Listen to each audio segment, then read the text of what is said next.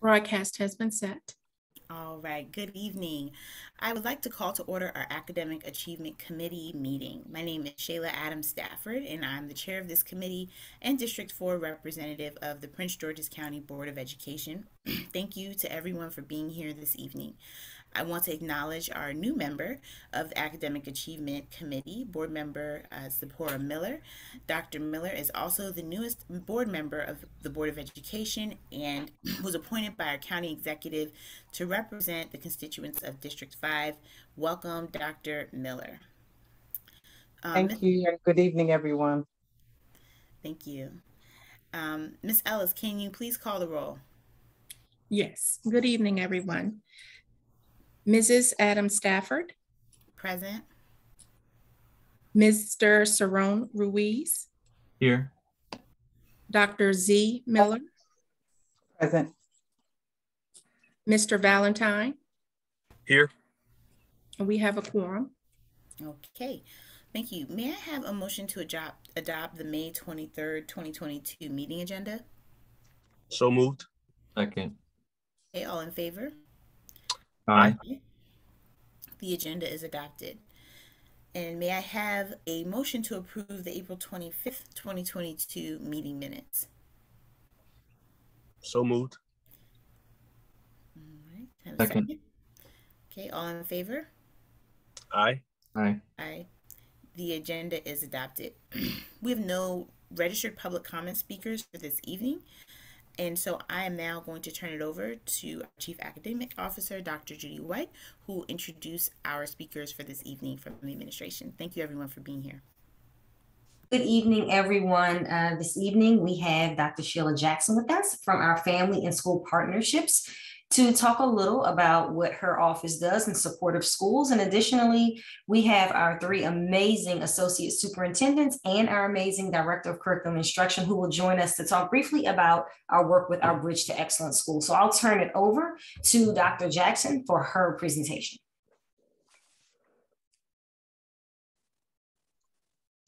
Thank you, Dr. White, and thank you, Board of Education members, for welcoming me as a part of this committee. Our presentation tonight is Infusing Universal Design for Learning as we engage families and community. And I'm excited to be a part of this presentation because our Division of Curriculum Instruction has a clear roadmap for all of us to look at and support. And so in our work, if you could click to the next 2 slides, we'll just see how our small department works with all schools to support families to help build the capacity of their children to be successful in academics. So as you can see, we're the Department of Family and School Partnerships under Dr. Helen Coley. And along with my secretary, there are 3 specialists who serve all 208 schools, but we're supported in select schools, 79 schools at this point, that have parent engagement assistants assigned to them to also help them deepen their work with engaging families effectively. And in the training that we provide to them each month, Universal Design for Learning drives what we do because we want that model to also support our engagement of families. What their children are learning and how they learn needs to be supported with strong partnerships from families. So you can click to the next slide for me. So, you know, even before COVID-19, we said as a system that family engagement matters. And since COVID-19, it's even more important that we reach out to and embrace our families and engage them as partners in the process of helping our children learn. So we, as a staff, universally design what we do. And if you could click to the next slide, we can talk a little bit more about that. When we talk about engaging families, part of what we've learned from Universal Design for Learning is the connections. We have to make sure that we connect well with families and interact with them as equal partners, making sure that we have strong two-way communications. So as a district, all of our schools are equipped and offices are equipped to make sure that we are reaching out to and engaging families and listening to them, getting input from them with two-way communication channels, so that we can keep our communications flowing and really learn from and work with each other. Next slide. So this all applies to families, again, as building partnerships, as well as recognizing barriers that may prevent meaningful engagement. So our office works directly with schools, work with our associate superintendents and instructional directors to help overcome barriers that may prevent meaningful engagement. And when we talk about meaningful engagement, we're really talking about what are the things that are important to families? How do they need to hear from us? What do they need to hear from us so that it's meaningful? A lot of times schools will complain, oh, we planned something and nobody came, but did you talk to parents beforehand? Did you get any input about what's meaningful for them?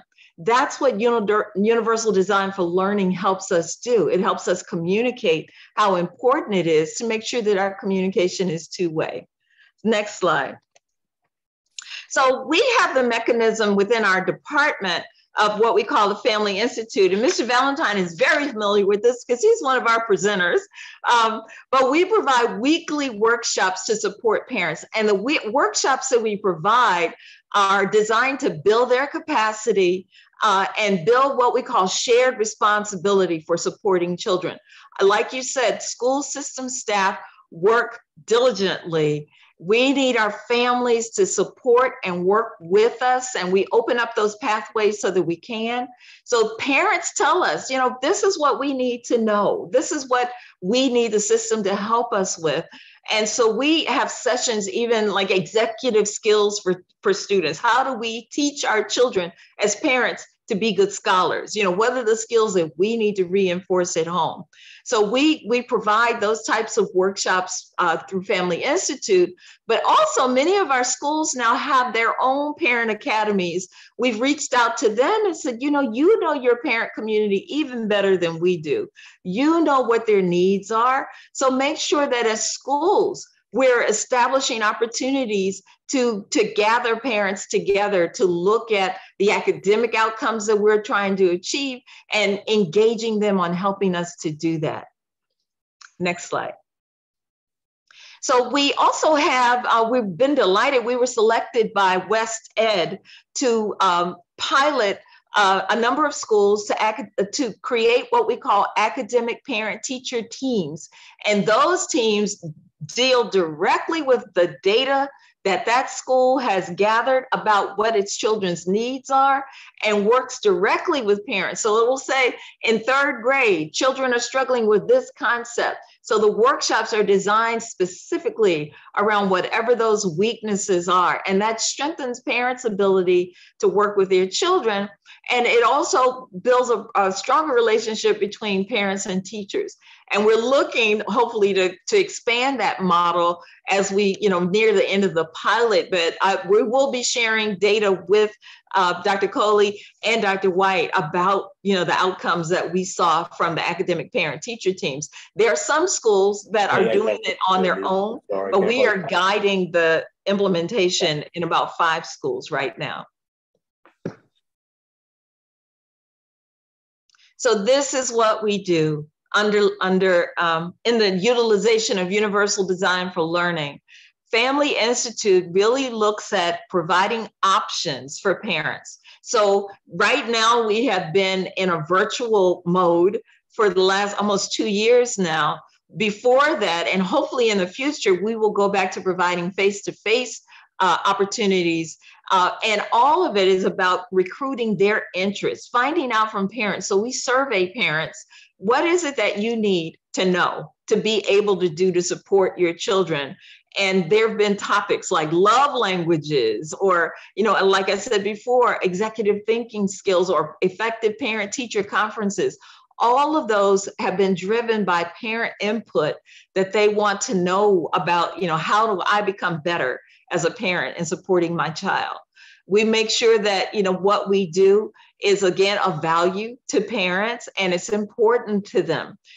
We try not to do what some of the scholars call engagement by accident.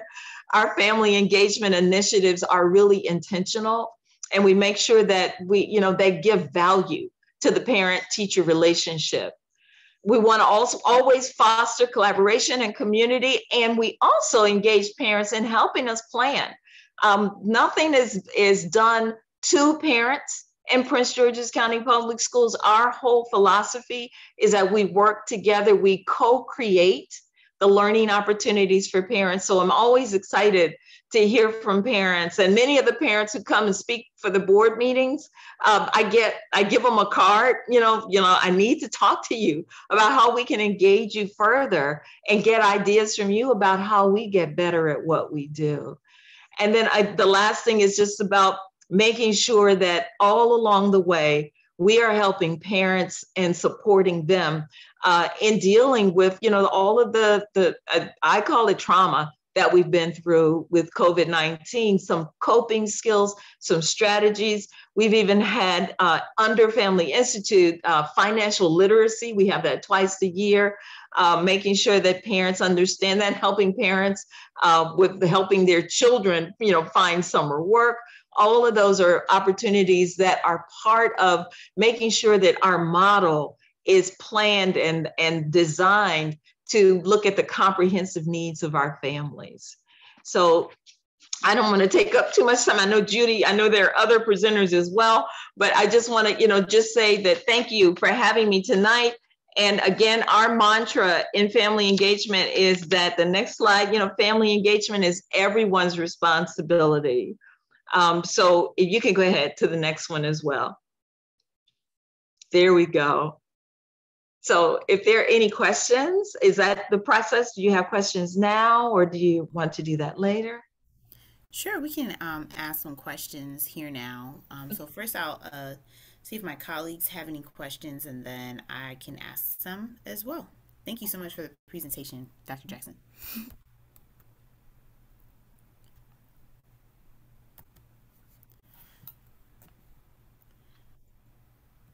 So while my colleagues are maybe getting some questions or thoughts together, I'll ask a few questions, and I just want to thank you for sharing that connection that you all have made between UDL and parent engagement. I think that's definitely unique, thinking about it from a student instructional standpoint too, right? Thinking about the ways in which students learn. One thing I wanted to ask about was around sort of the way in which we engage parents in person. I know that has been a challenge, during COVID, but I wanted to know if you all have leveraged like home visits as another method to engage with families, especially some of our families, our English language learning families, or parents that are new to our school system or new to different communities.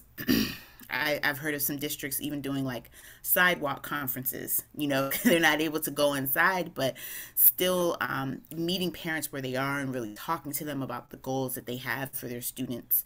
I know that the Flamboyant Foundation in DC does a lot of that work, and so I just was curious to know what you've done maybe in the past or thoughts you may have in the future as the world starts to hopefully open up again. And I love the way you said that, as the world opens up again. However, there are schools currently that actually are implementing home visits. It's not a school system policy or requirement, but some schools, looking at their own data and looking at opportunities that they need to interact with specific families, will go to home visits. And we've learned a lot of that from the Flamboyant organization, because they are partners. I love, talking with them and learning with them. I would love if they would adopt Prince George's. So if you have any power to do that, that would be great. But, they have fabulous tools that they provide to districts. And so we have been to some of their conferences. We've actually presented beside them in conferences to talk about specifically home visits.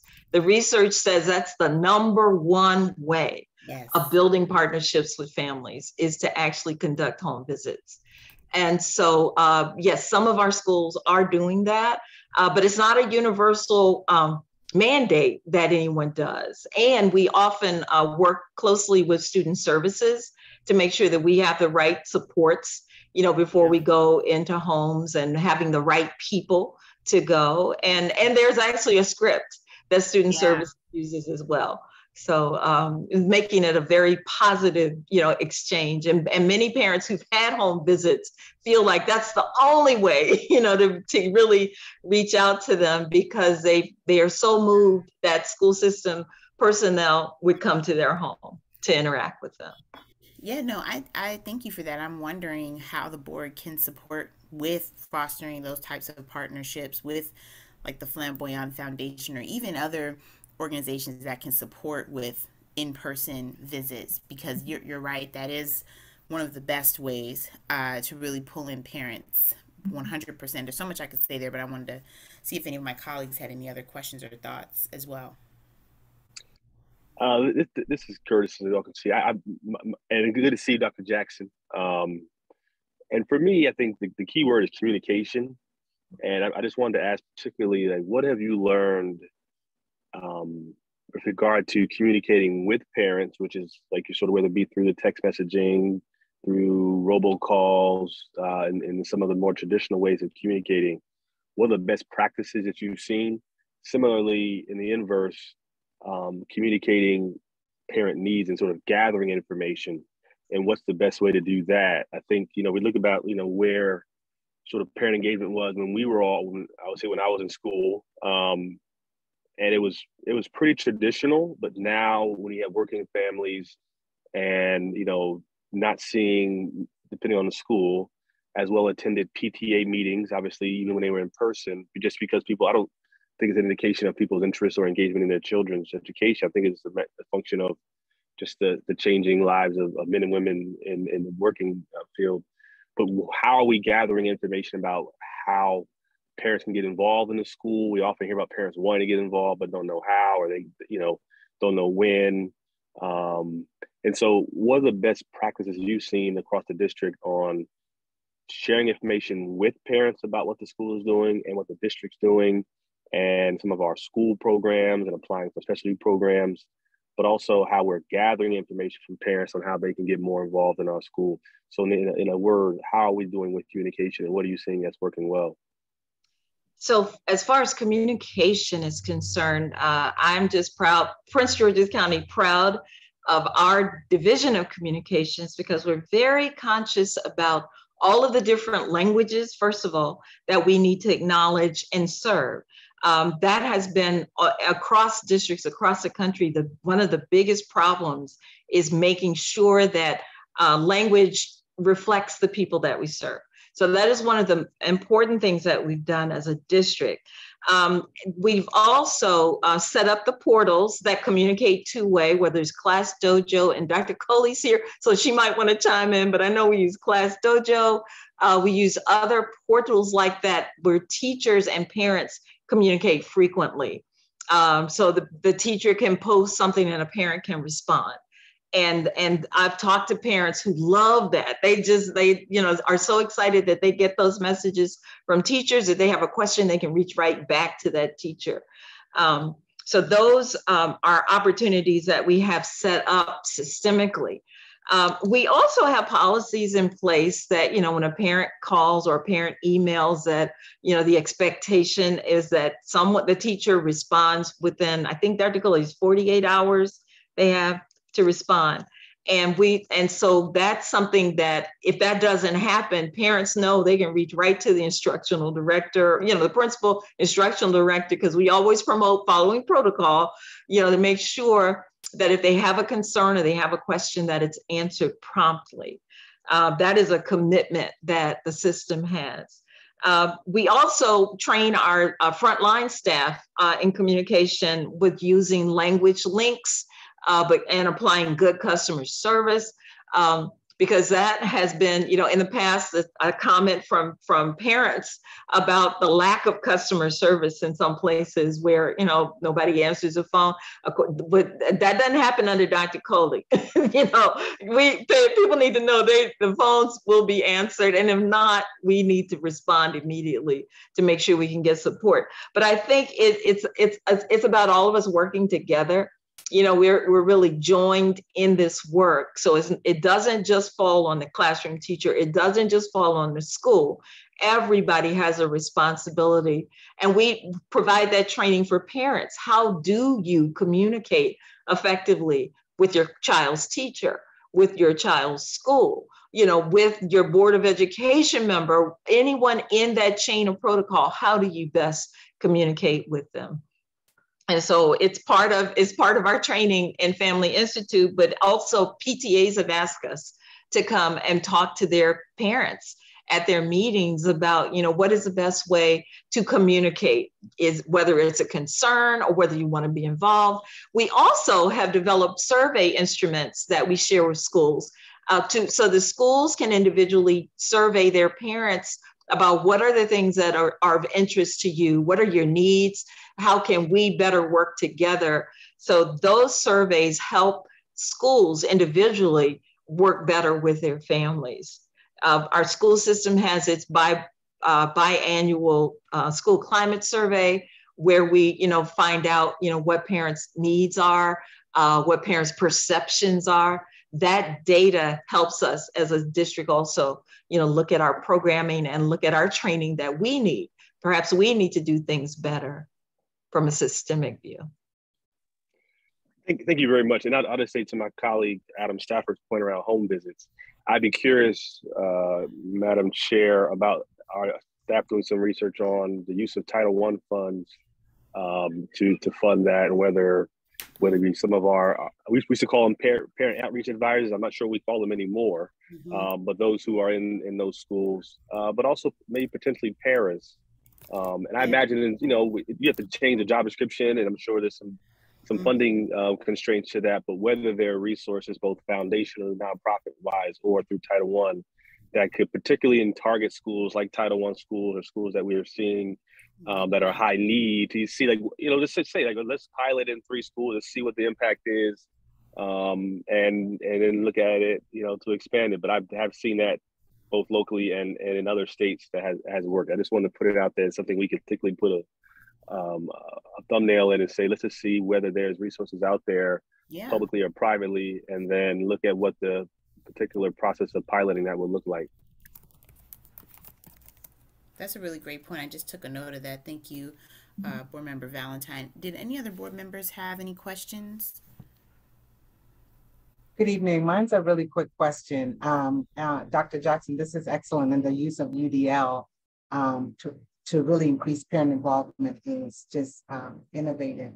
I was curious, during the pandemic, we all kind of shifted it, you know, to reaching parents in a different way, you know, going through virtual means. I'm wondering, did parent engagement, or did we notice whether parent engagement increased then in terms of coming to parent-teacher conferences, coming to some of the weekly workshops, because they didn't have to drive? And if that wondering was there, is it something we want to consider, where we say we can reach them to coming to us, because we want them to come to us face-to-face, but also do something virtual for those who can step away from work for a half hour and then get back? Well, I'll share with you one of our anecdotes is that we noticed for our Family Institute sessions in the evening that used to be in person, people would come to our auditorium at John Carroll. We provide a little dinner. We would provide free childcare. Every child would get like some kind of book or gift to go home with.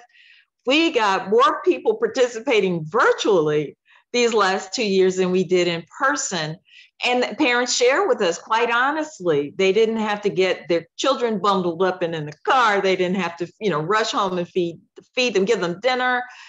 They were meeting with us from the comfort of their home.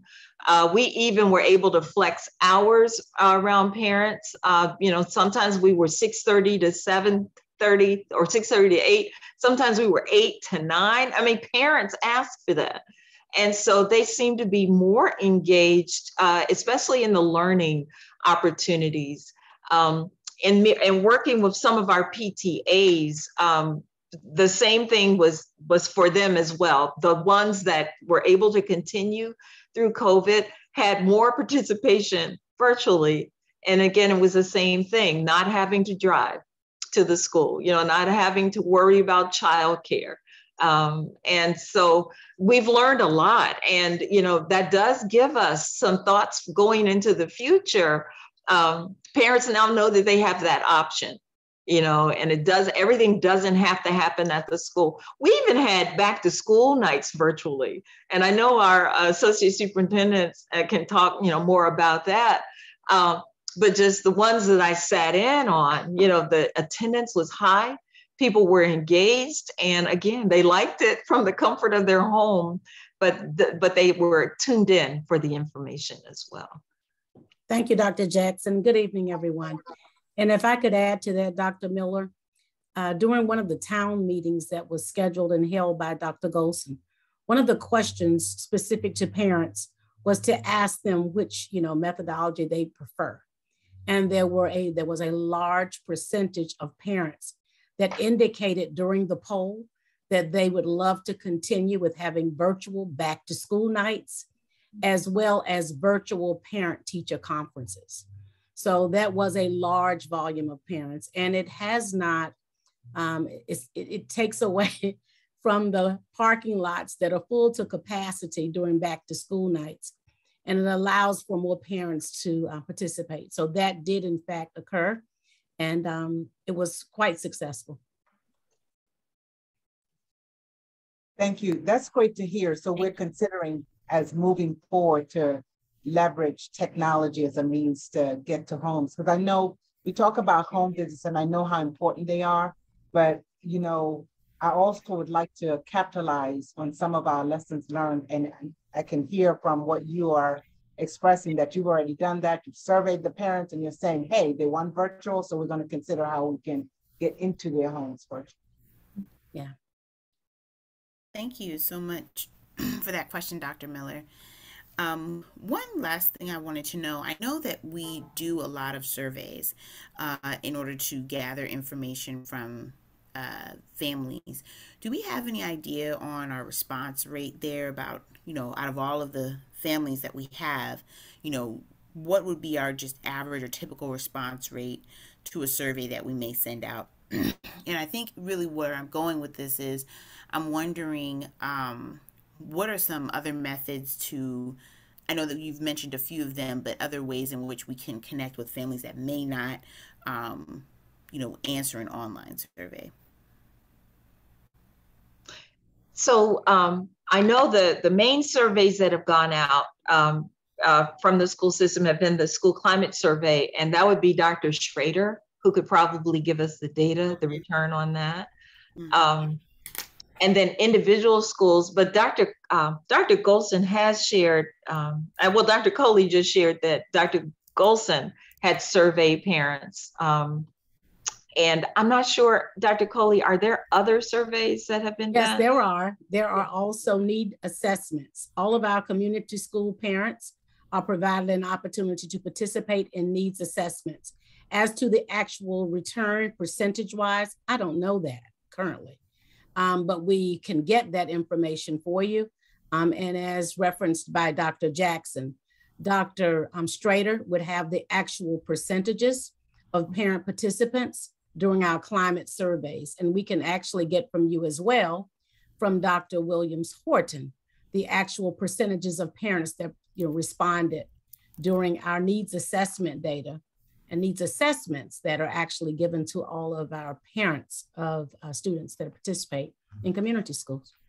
Thanks, Dr. Coley. And I think what I'd be interested in as a board member, and colleagues, you can chime in here if you agree, but I'd love to see, when you see some trends emerge, like you mentioned customer service, how could we take a splice of respondents and possibly do some focus groups if that's not something that's happening already, but just trying to go deeper with, let's get some qualitative information as well that can provide, okay, maybe there needs to be more funding from the board on something very specific, that we can do to support whatever those trends are in some of the data that you're seeing district-wide through some of those mechanisms like a focus group. And I will say one thing that the board is going to be working on and focusing on is how do we support some of your goals around language access.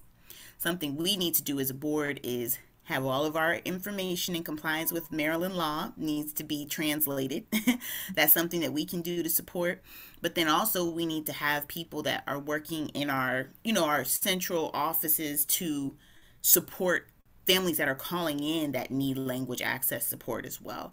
And that's something that we definitely as a board, I know other of my colleagues are interested in making sure that we're in compliance there. So thank you so much. If there were any other just comments there, and then we're gonna keep going and moving on. I like what you referenced just a few moments ago, focus groups. Dr. Jackson and I have been in communication around focus groups, including parents, specifically those parents that are participating in our feeder school patterns. Okay. So she is working along with the principals to actually schedule opportunities for such so that we're able to create that particular structure that you just referenced.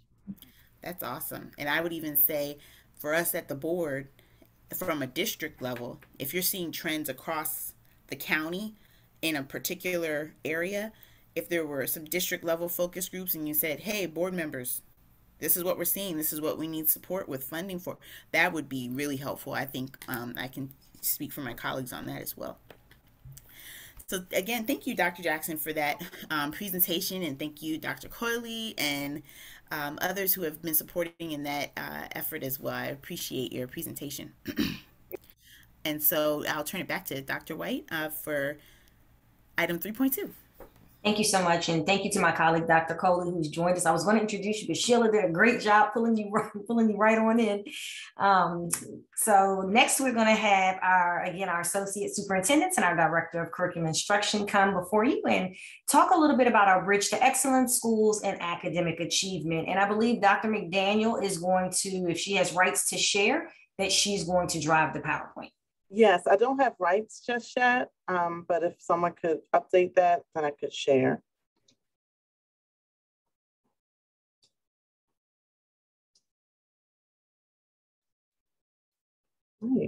Great. And I believe Dr. Merrill is going to get us started. All right. Good evening, everyone. And can you Good evening. Good evening. You can actually, here we are. All right. So this evening, our session outcomes, we're going to discuss the Bridge to Excellence. We're going to discuss the identified Bridge to Excellence schools and discuss the supports provided to the Bridge to Excellence schools by the Division of School Support and Leadership and the Division of Academics. So our Bridge to Excellence schools, we have 11 elementaries, 4 middle schools, and 3 high schools. Within there, we actually have the Crossland feeder pattern. That's one of our focus groups that actually the elementary, the middle, and the high school are all part of our Bridge to Excellence support.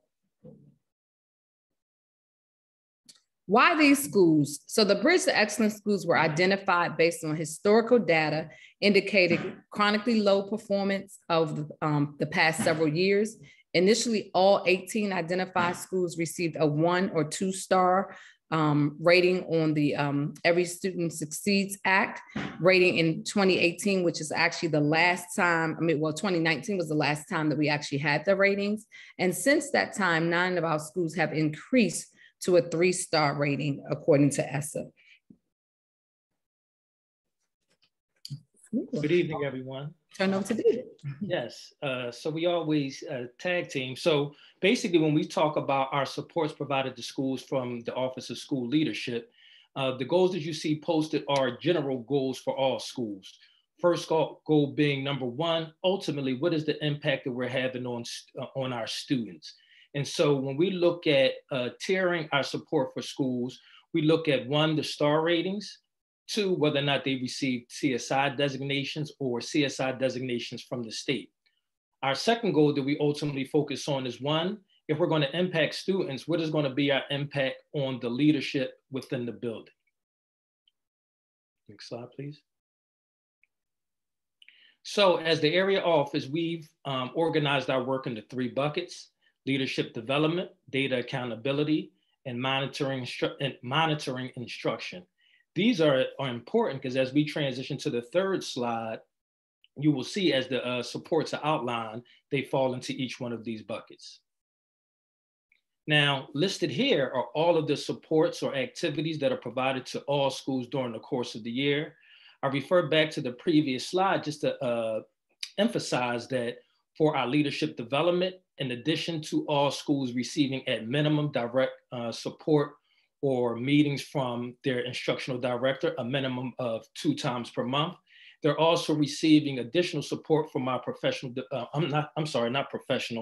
our principal leadership development coaches, provide direct one-on-one support. Also, they receive support in regards to data accountability from the data performance specialist. The data performance specialist provides ongoing monthly sessions throughout the year, but when we talk about our Bridge to Excellent Schools, these supports are provided one-on-one with the principal, either in a small group setting with their admin teams, and also having opportunities to bring all Bridge to Excellent Schools together to see if there's any common areas of development which we can work collaboratively together. Next slide. So the things that were just shared by my colleagues are things that we've been doing consistently since we've identified Bridge to Excellent Schools. So I just have like a couple of updates that we're really, really excited about. So we're excited to be able to coordinate our work with our schools with student services, human resources, and the partnerships that we have in the district. One of the things that we're super excited about, we can't maximize enough, and I know you all have heard this a million times, is the support that we're getting from our mental health clinicians in our schools and some of the things that we're doing about positive behavioral supports. We also now have within our Bridge to Excellent Schools all but 4 our community schools. So with that comes additional resources.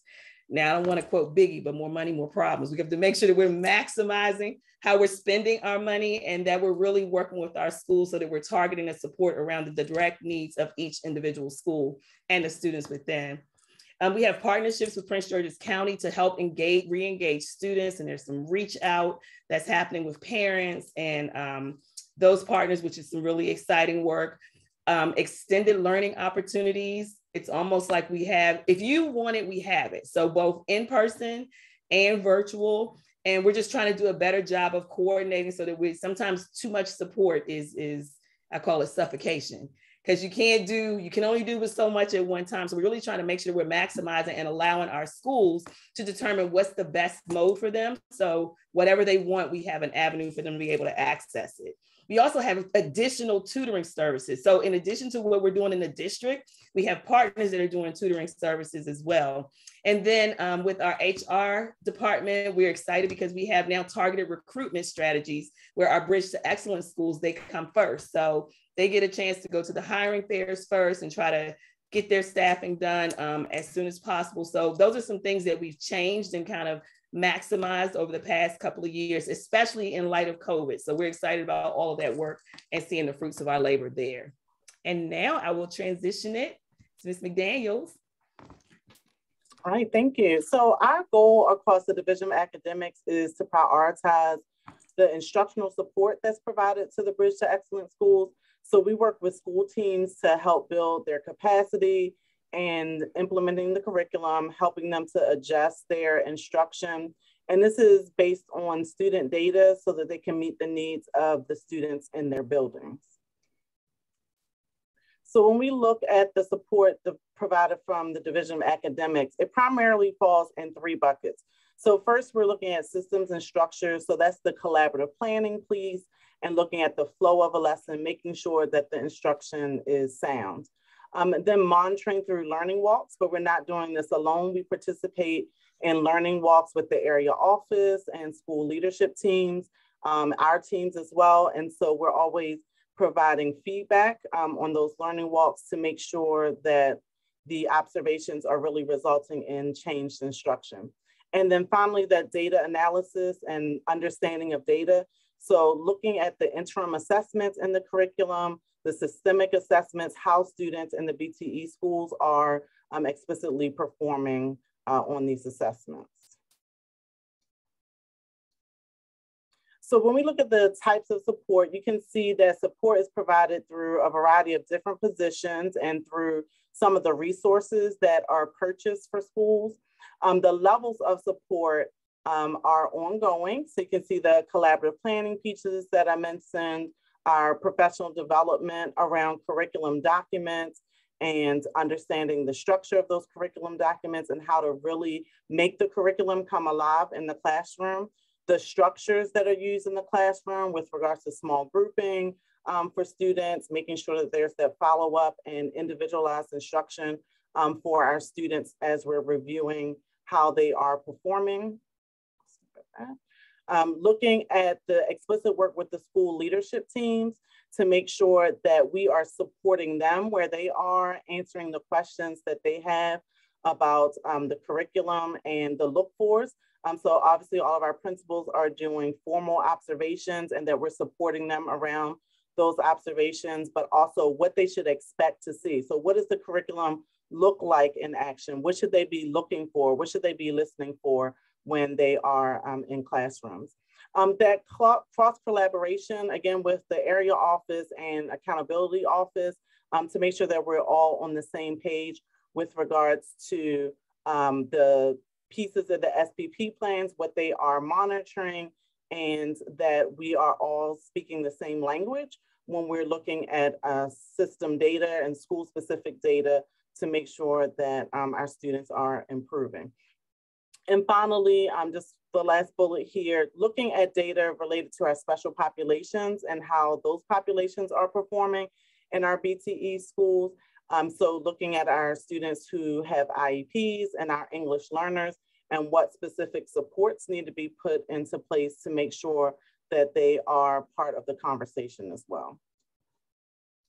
So here, so originally our presentation was in March, and so this data is our March data, but you can see the focus that we put on visiting and supporting our BTE schools. So numbers are significantly up from here, but these are just some of the numbers of the school visits just from the curriculum and instruction team that we've had, again, up until March. And I'm gonna just share with you all some of our data from some of the platforms that schools have access to. So I'm gonna just get started with our iReady data. And iReady is available for all of our students K-5 to improve their reading skills. And they use this program at school and at home. They have access at home as well. And so there's a diagnostic that just looks at how students are performing in reading on their respective grade levels. And it personalizes instruction based on how students perform on that diagnostic so that everything is at the right pace for them and that it is meeting their needs. So when we look at, this is just some of the data from our fall and winter administrations of the diagnostic assessment. And so as you can see from this data from fall to winter, we had increases where we wanted to have increases and decreases where we wanted to see them as well. And so we have our students who are not as far behind. So we see that decrease in the number of students who were below grade level. And we see an increase in those students who are above or on grade level. And so we can see that progress through obviously the support that they're getting throughout their daily instruction, but also through the platforms that are available to them in reading as well.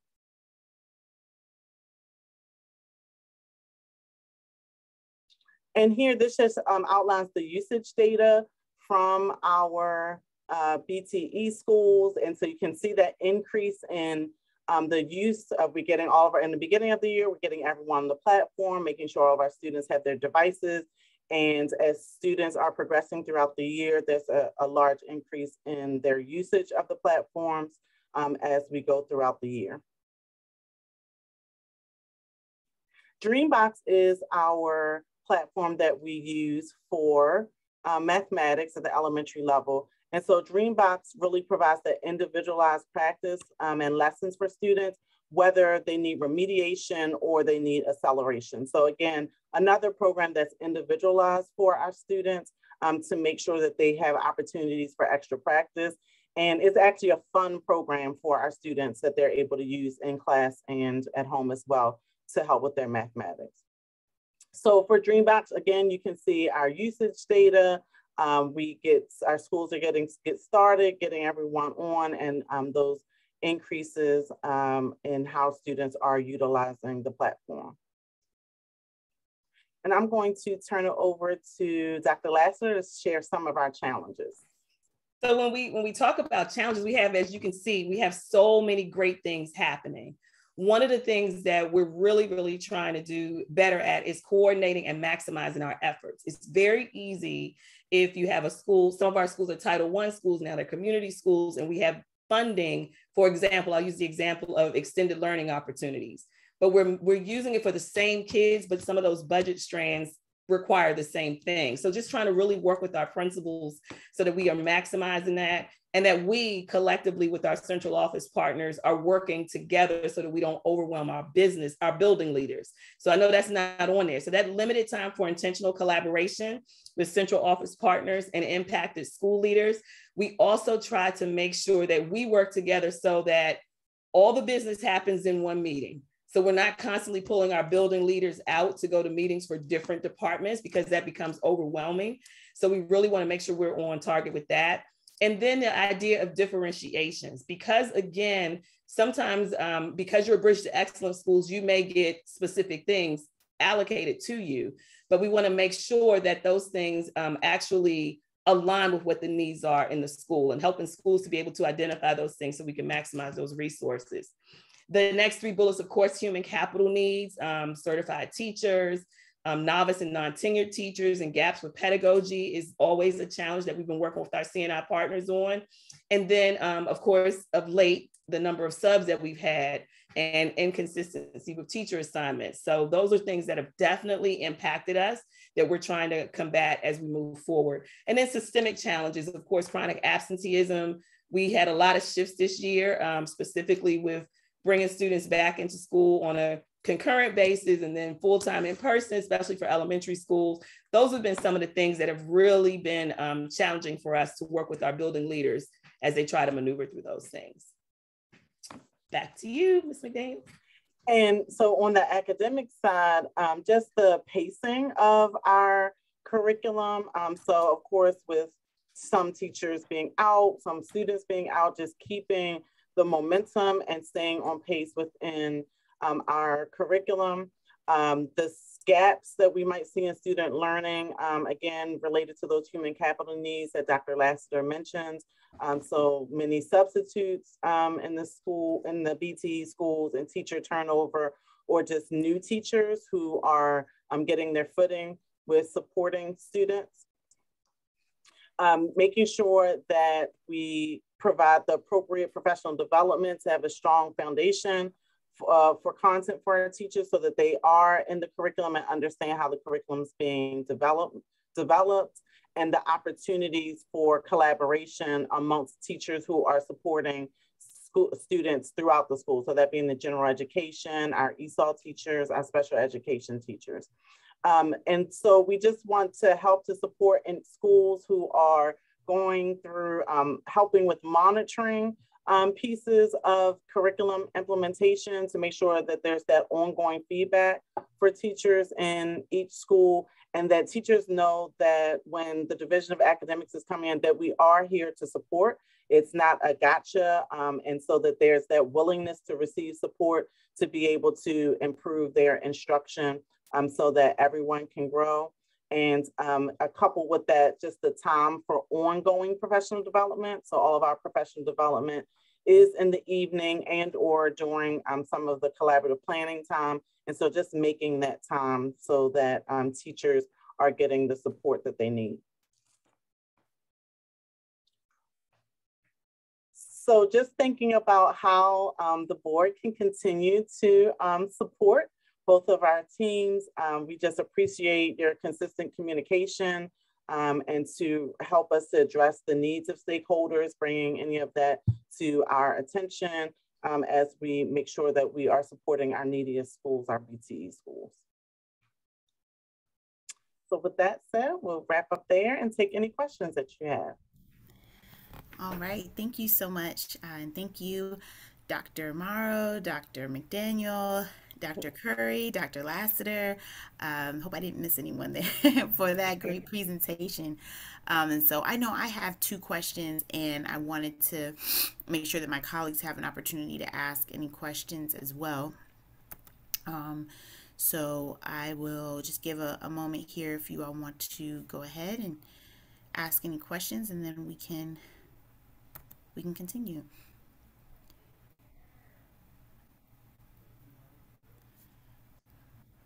All right. That means we did a great job. Well, you threw in a Biggie reference.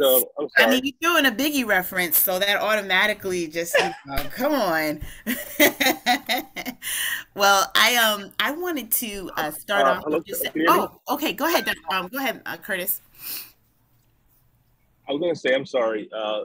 Something jumped out at me when I saw the schools, and maybe because it's in my neighborhood, that you have, just for example, Oxon Hill Elementary, Oxon Hill Middle, and then Potomac and Crossland on there. And so there's a potential for a student to literally go through their entire educational experience in the school like this. And I guess my question is, particularly in the South, again, this is sort of my neighborhood, is there even an additional level of attention being in this area because you have almost a pipeline of schools from elementary all the way up through high school, where a student could potentially fall into a school like this? You know what I'm saying?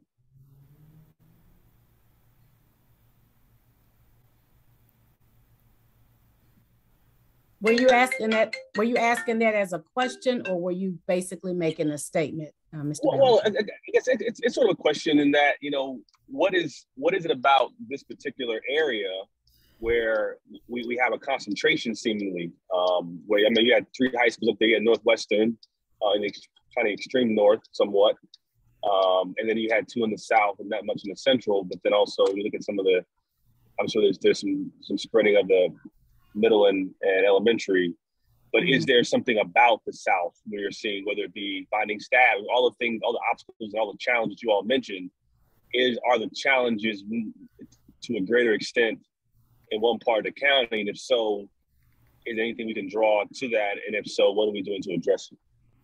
I wouldn't say that it's, specific just to a particular part of the county. It depends upon, as was said previously in the communication around star ratings, and that is the state assessment data itself. Now, what it has done, though, is given us an opportunity to look more closely at, as I referenced previously, those feeder pattern structures, to see how students are matriculating from elementary to middle and on to high. So the instructional programs, the student assessments, all of the supports that were just referenced are all resources that are being utilized to help us to improve the student achievement at each of those schools. We also look not only just for the instructional content, we look as well to the absenteeism data. So we look at a full scale of different types of data sources, in addition to the need for more parental involvement. That is the case in some of those schools, I would say that. So that's why in my conversations with Dr. Jackson, we've been very deliberate around getting more parental involvement so that parents are more able to help assist their students academically as well. So it's a lot, full scale of implementation. It is ironic that most of those schools, as you just referenced, do seem to be in that area. But what we've done is just increase the methodologies that we're using to chase that student data, to find out specifically why to the data, to use that data to inform the instructional program. And I love the idea that, and that we've done for some years now, as referenced by both Dr. Laster and Dr. McDaniel, the presence of us having collective groups of individuals going into the schools so that we can see specifically what is going on in them instructionally as it relates to curriculum implementation. Okay, thank you. Thank you so much. Thank you for that question. I have a few questions, and I think the best thing for me to do, I'm going to ask all of them, and then we can kind of go through them, and then we'll go to Dr. Miller. I see your hand just went up there. So maybe if we want to write these down, and then we can kind of go back through them. But I want to start the first question with the feeder pattern. Crossland is going to be the CTE hub. I'm correct in that, right? So I think that's like an amazing opportunity for us to have some amazing CTE experiences at the schools feeding into Crossland. So I'm wondering, what are we doing at those feeder schools to support them in careers in technology and exposure to tech starting in elementary and middle school? So I just wanted to know what we're doing at those feeder schools. So I know last year I was really proud to bring forward and to support with my colleagues, after seeing your presentation last year, a budget amendment where we provided $10 million just for Bridge to Excellence schools. And so hearing about a lot of the extended day opportunities, which was really what that money I believe was earmarked for, to support after school busing and those types of programs. I'd like to hear a little bit more about how the impact of that funding has helped to support some of those interventions and additional programs that you all have mentioned. Because, you know, it seems to me, you know, hearing Dr. Lassiter's slides, that has made an impact. So maybe if we could talk a bit more about that. Additionally, just three things that I'm really trying to really hear more about when it comes to our schools that have been chronically low performing. and this is what I really like to talk about. You know, I'm hearing a lot about sort of the data collection and monitoring, which is certainly important. But I wanted to know, how are we measuring sort of these three things? Number one, grade level instruction. So like, how are we measuring that every classroom that we're going into, that there's grade level instruction happening? Like, is that part of our evaluation metric, some of the look fors that we are looking at in all of the monitoring we're doing? Number two, the students' access to high quality instructional materials. I know that Dr. McDaniel talked about the professional development and training to help build up the capacity of our teachers to do the curriculum that we have. But, you know, what is our metric for measuring whether or not all of these students are engaging with high quality on grade level instructional materials every day? And then lastly, one thing I didn't hear, but I know is a priority for this department, are deeper learning experiences, right? You know, how are we engaging these students? These students are deserving of deeper learning experiences as well. You know what I'm saying? Just because they have been chronically underperforming, they deserve access to project-based learning, exploratory learning, place-based learning. And so I want to know, sort of, are we doing some intentional work about providing professional development, special curriculum, special pilot opportunities for that to happen? Because we know that deeper learning can be a huge driver of literacy. And so those are my questions there. And then we can just take some time to chat about those and then go to Dr. Miller. So I'll start off. One of the things I'll say about a deeper learning experience, I don't ever want anyone to think that every child in our district wouldn't have a deeper learning experience. I don't care if you're special education versus TAG, the experiences that every single child in our district deserves needs to be rich and needs to be grounded in standards every single day, every minute that they're in our schools. So our professional development is grounded in not only making sure that they understand the standard, but they understand the standard at the rigor and level by which the standard should be taught at a grade level. So you have a special education student that's in 5th grade, but might be on a 3rd grade level. While we still have to give exposure to that standard at a 5th grade level, we then have to work with teachers on how do you modify and provide accommodations to that curriculum to scaffold them down to bring them back up. And that comes by way of, and you know this, Board Member Adam Stafford, by way of differentiation, by way of some students in a class. I have to, you know, when I give you a test multiple choice, I understand that there's difficulty there. So I spend time once a week, whenever we get ready for assessments, to have those conversations with you. Talk me through what you've learned today so that I can do exit tickets to know that the kid is getting it in a way that they need it. And so I never, and I'm saying this because I know we have parents or anybody else watching, every child in our district should have a rich, deep experience, regardless of any school you're in, whether it's a star 5, star 1. If you're not on a star rating, you should receive that level. That should be our obligation at all costs. I know that the work, and I'll let the associates and Kia jump in, but when we talk about also access to high quality instructional materials, you know, by MSDE, we have to make sure, and they're doing a lot with all of our content supervisors, to make sure that we have access to see what falls on that list, to make sure that we're continually building those things into our curriculums as we're moving to Canvas, making sure that this year we try to provide our teachers even with what those modules in Canvas should look like to be a complete module. So how do you provide students with a PowerPoint? How do you provide students with an assignment, with a video to go to it? How do you pull in the top rated instructional materials for students to understand and get it? That's why when we pick certain interventions and enrichment programs this year, we made sure we vet it. We tried to check the list to see what their ratings were. We're looking at our data to make sure that we're not just spending money on things that's not working. So our task this summer will be to look at that data and determine anything that really either students weren't engaged, they weren't in, getting teacher surveys, what worked, what didn't work, is to eliminate those things that, you know, were just fell on the ground and weren't good for our teachers or our students.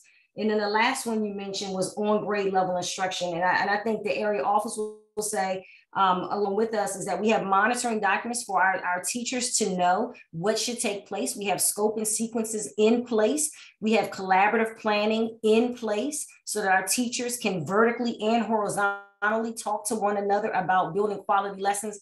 And we have look for documents for our administrators so that they're in the classroom, that they are checking off, that they're seeing, you know, are we on pace? Are we off pace? If we're off pace, what happened? And then our professional development backs that up by providing them ways that they scaffold back in that curriculum to hit those areas that they could have missed or areas that students didn't perform well. And does that mean we're perfect? Absolutely not. And does that mean that we find areas to grow? Dr. Coley and I are already talking about ways by which we can next year, you know, at a moment's notice and see what we see in the terms of data that's provided, where they are in alignment to where they should be, and how do we go back and course correct as we go. So I'm really excited about hopefully walking the door without sending kids and teachers home every chance we get and have a full solid year in our curriculums.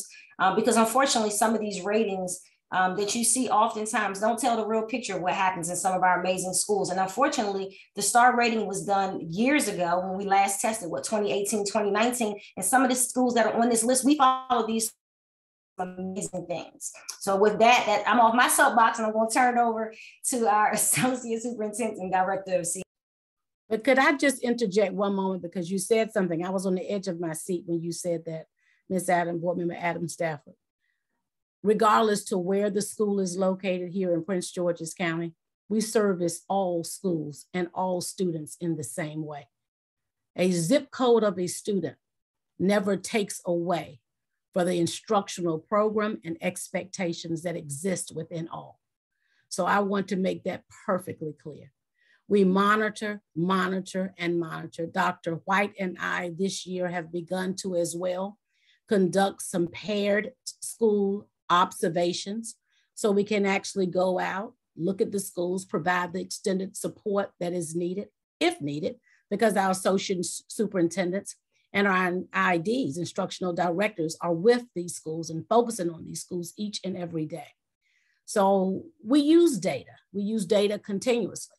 I love to see instruction occurring when I can go across a grade level and Dr. White and I can leave out of there and say, oh yeah, they've been doing collaborative planning.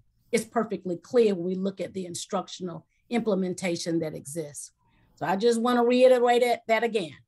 We provide equity to all students and all schools. That's what we're here for here in Prince George's County. Yeah, and I think I just want to clarify my point about deeper learning. So what I'm asking for are, what are the opportunities at Bridge to Excellence schools for students to engage in like project-based learning different types of deeper learning experiences, because that was one thing I didn't hear in the presentation, but I know that that's a priority for our academic department. We've talked about it a lot this year. And so I just wanted to know, are there any specific sort of like curriculums that we're considering or trainings that are giving teachers that training and support to engage in some of those instructional methods in these schools? So that was my question there. I could jump in right there in reference to Potomac High School, for example, where we have our 3DE program, and that is all project-based. And so by the end of, we had a cohort that started out in just ninth grade, where we had a cohort of students that was in the program, and then their current ninth graders all are part of the program. And so they get project-based learning.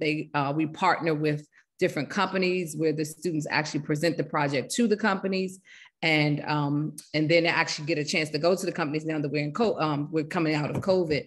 And so that when you talk about the feeder pattern, all of our middle schoolers are also able to go to JA Finance, which actually is a part of that whole model of the business model and the project-based learning. And so that ties right into the high school component. And we'll actually, while Wrightsville is not Bridge to Excellence, they'll actually have a program next year as well. And so we are beginning to grow our project-based learning in our Bridge to Excellence schools in particular. And then as it relates to the CTE component with Crossland, our goal is to get Crossland up and running, and then come back down and backwards map into that programming for the middle and the elementary students to get their interest going early on.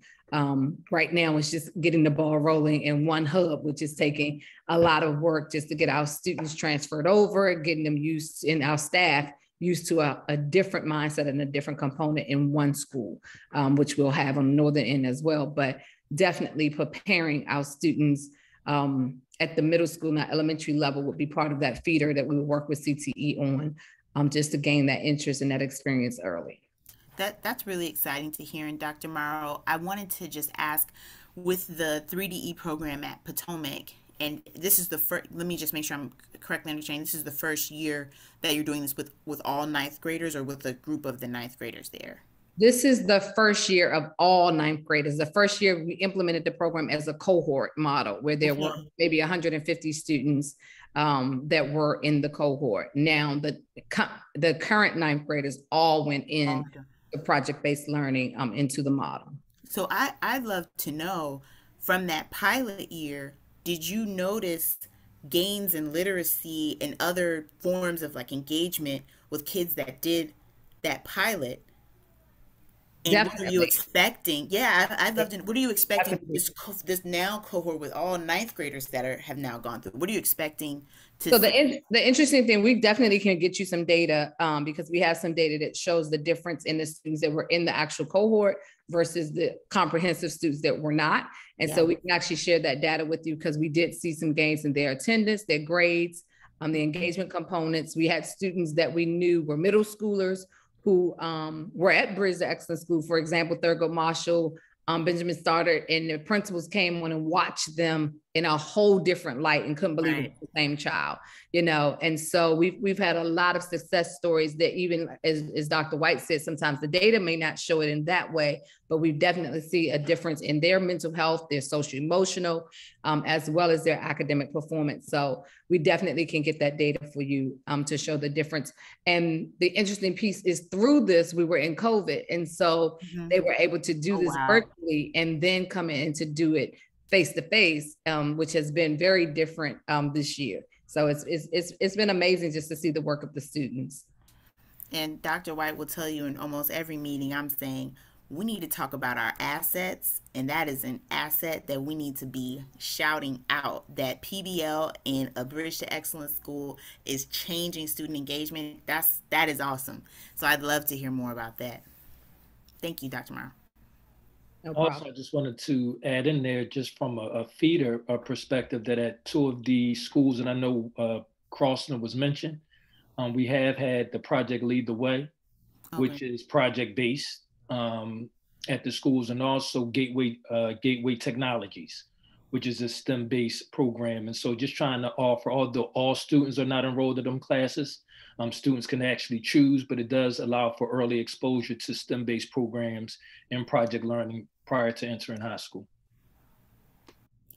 And even if students aren't in any of those programs, individual programs at those schools, we have to remember that our core curriculum for every student includes signature projects across K-12 that students are participating in. We have, certain field trips available for students that are right in our county through J.A. Finance Park, through Howard B. Owen Science Center, through the William Schmidt Science Center, that all of our students have access to. And so that's a part of the core that every student's going to get, whether they're in 3D Scholars or in our, 3DE program or any of our other programs, they will still have access to the deeper learning through those projects and opportunities and experiences. Okay, thank you. And the only thing I would add on, because my colleagues did such an amazing job, you mentioned about the money for Bridge to Excellence Schools that we've been using for extended learning. So we've been really excited to be able to really cater those programs. They look very different. So some schools want to do 3 weeks on intensive with this cohort of students and then come back another time and do another cohort. And then we're even extending it throughout the summer. And we usually don't have an opportunity to do that, but they were really able to identify what their needs were and draft their program however they wanted it to be, as long as they had evidence to support that this is what needed to happen. And we've been able to make that happen throughout all of our schools. So we're excited about that. And if you spoke to the principals, they would tell you the same thing. And then you mentioned about the grade level, you talk about monitoring the grade level instruction. So and I think we mentioned this before, one of the things that we really were intentional about is doing really deep dives in all of our schools. We did inquiry cycles with our partners, where we looked at every aspect from every last one of our Bridge to Excellence schools, and our CNI partners and central office partners, as the experts in the room, were able to say, okay, this is something that may not be going right in this particular area, but this is how I'm going to support you with that. And this is how we're going to develop the plan. And then we also had cohorts of teachers that were doing professional development together. We have maximized it so we can use our resources so that it's not just school A with 3 teachers who are non-tenured who need the support. If they needed that in 3 other schools, we pulled those people together to make that happen. And so the way that we've been able to work and pivot in a very short amount of time with very targeted support is unique. And I think that, are we tired? Of course, but we've been working really, really hard, and we're excited about the results that we're getting. So we really thank our CNI partners for all of that work as well. Thank you so much. Oh, I'm sorry, Dr. Curry. No, and I just want to add, I don't want us to miss that school leaders are consistently monitoring instruction in the classroom through formal and informal observations. And so our principals receive training around framework for teaching. As we mentioned earlier, one of the supports of Bridge to Excellence schools are the visits for the instructional directors. Oftentimes the topic during those visits centers around the feedback being provided to teachers based on these classroom observations, formal and informal, and then also working with our partners and in curriculum, because many of our Bridge to Excellence schools also receive support from coaches. And so coordinating with those coaches around the gaps that the principals or leadership team are noticing in the classroom, and making sure that there's relevant training provided to those teachers that are showing gaps in instruction. Thank you so much. And Dr. Curry and Dr. Lassiter, thank you for the breakdown of how those funds supported individual schools and some of the variation that happened there. And I think the rest of our colleagues would like to know that as well, so that we can continue to fund and support that. So maybe we can talk to Dr. Miller about presenting that to the full board, just to know the impact of how that funding supported at the school level. Okay, Dr. Miller, your hand was up. Thank you so much.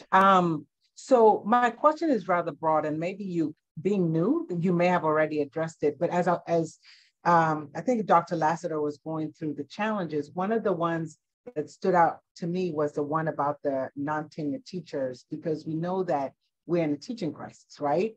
And this is not a data point that's unique to Prince George's County. This is a national crisis. So as I thought about it, and I've been grappling with this since our last presentation, actually, during our board work session, is what can we as a board start looking at to help in supporting the causes that you already have in place. Because you're working with these teachers, putting a lot of work into these schools, growing these teachers, offering them professional development, and then they get certified and they may go to another school, and then you're back to square one. Are there some structures, or maybe, I don't want to call it incentives, but are there some programs we could start thinking about to consider? I watched my colleague, Curtis Valentine, put together the Real Men Teach program, ensuring that he really put some emphasis on increasing the underrepresented males within the education profession. So now in thinking about this, with the schools that you're really putting a lot of work into to maintain the level as you continue moving up, what are some things that we should consider? And it's maybe something that you would say we want to think about and then come back to you. But I would really like to start thinking about, are there some things that we can get ahead of, because the crisis is national, and if there's some things that we can start thinking about now to help support as you move forward.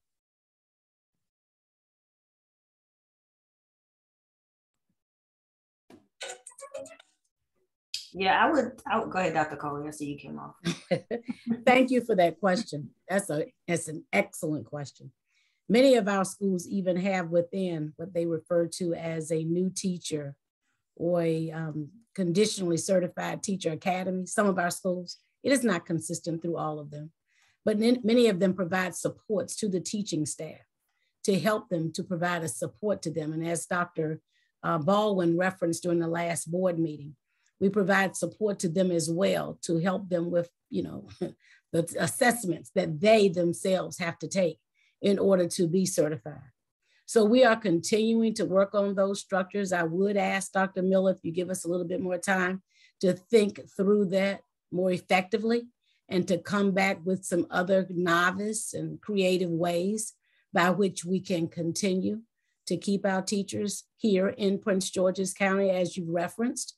We hate to see it when they become certified and no longer are with us. So one way that we're working too is through our strategic plan. And through our strategic plan currently, we're looking at ways by which we can continue to provide supports to our staff so that they continue to want to do well and to want to be amongst us here in Prince George's County. So I'd like to say it's a work in progress. And as you've referenced, it is across the spectrum in many school jurisdictions where they're being faced with the same thing, but we certainly recognize the need and definitely want a teacher. I always say this, in keeping our teachers here in Prince George's County, we recognize the need for us, all of us, to develop those relationships of support.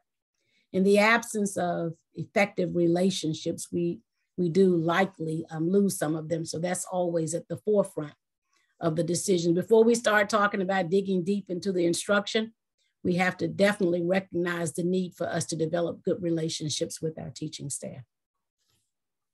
So we'll come back with you. Dr. White may have had some additional things to add to that, or some of the other team members, but it is something that we continue to discuss and to give attention to because it's real. Thank you so much. And I know it's something that you've probably been grappling with, and I would welcome any feedback that you say, as a board, start thinking about this so that we can provide the supports that you need to continue to work with.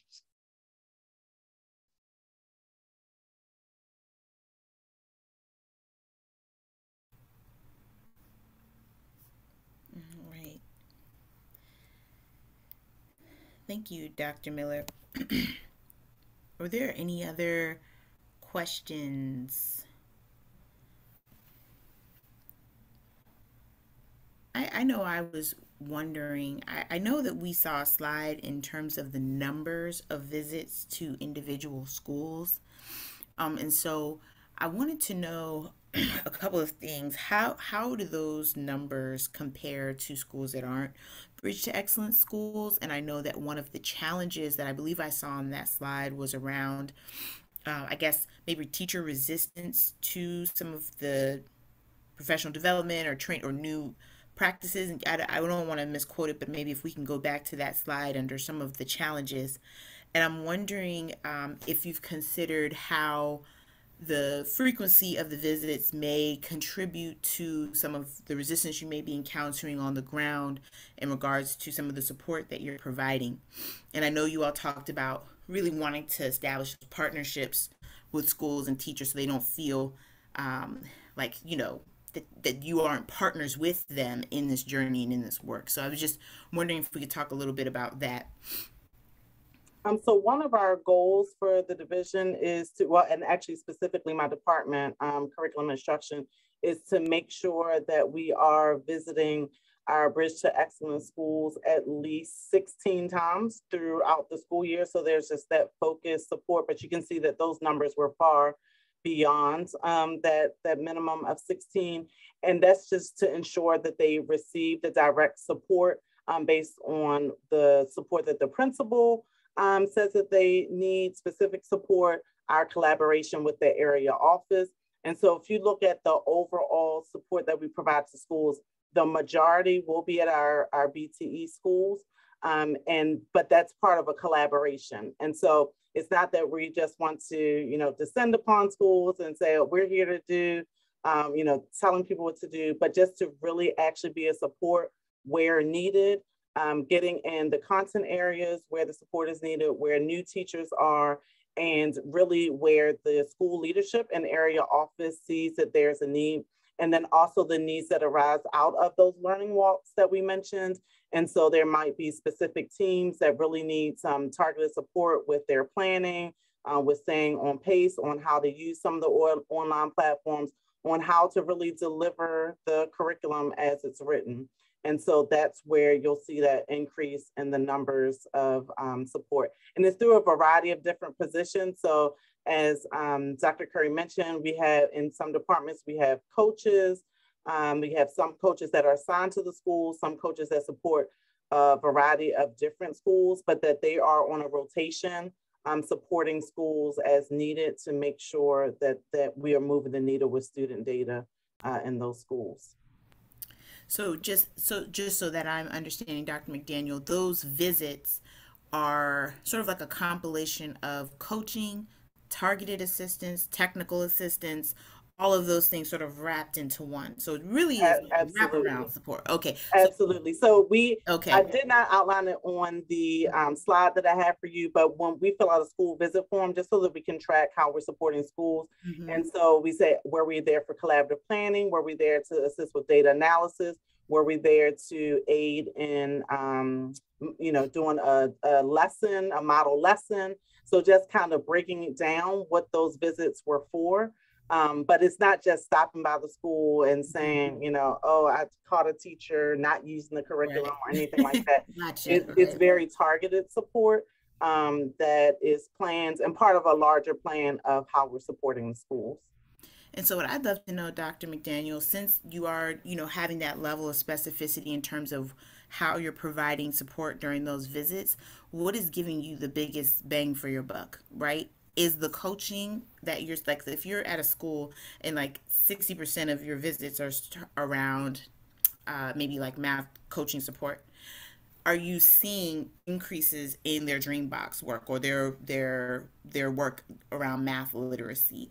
Or if most of your visits are around, you know, what maybe leadership development, are you seeing like differences in teacher evaluations or more, you know, support for teachers in terms of like their newer teachers? But I would love to know sort of like how the support that you're providing is translating to student outcomes in terms of where are you seeing the biggest impact? Yeah, we can dig a little deeper into that. I will say that because the schools are so large, and so they have large staffs, and so there might be, you know, a content team who is there for a quarter helping a specific teacher just every other day, right? Or there could be a team that needs help with collaborative planning in another part of the building and another content area. So it is going to be varied and very, you know, based on the time of year, but we can definitely dig a little bit deeper into those pieces.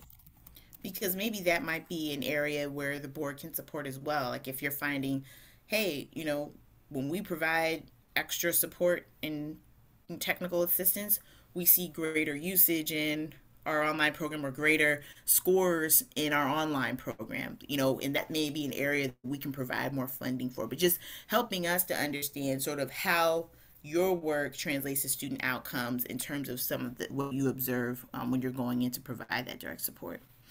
And I think a lot of it is, you know, really trying to understand your learner, right? So Dr. Lassiter mentioned from the very beginning that each of those schools are so uniquely different. So we could have had a canned approach and said, you know, definitely we're going to go into all schools and do these 3 things, but you kind of had to be on the ground, see what they were in need of and try to help fill gaps. And so because it's so varied, the reason we did a document just to capture it was so that we could have conversations with our school partner sides and say, you know, this time we spent time in collaborative planning so that when their ideas follow up the principal, they can, you know, continue to follow the work through. So we were able to check that, but we also try to just be very responsive to what we know. And at the end of the day, is just going to build good, solid practices that should be in place in every single school and try to help fill the gap in those schools so that ultimately those practices become succession in those schools and become what you would just expect in a model school.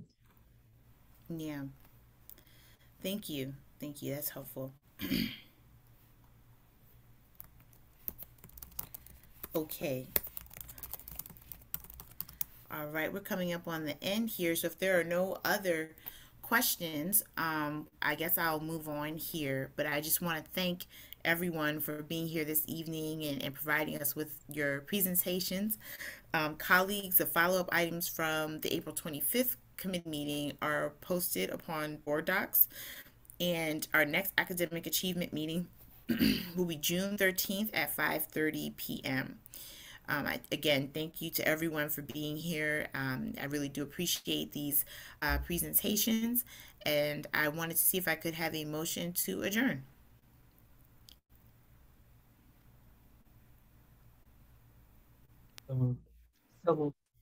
Okay, second. Second. All right, all in favor? Aye. Aye. All right, we are adjourned. Aye. Oh, aye. Thank you. We are adjourned. All right, thank you all so much for being here, and good night.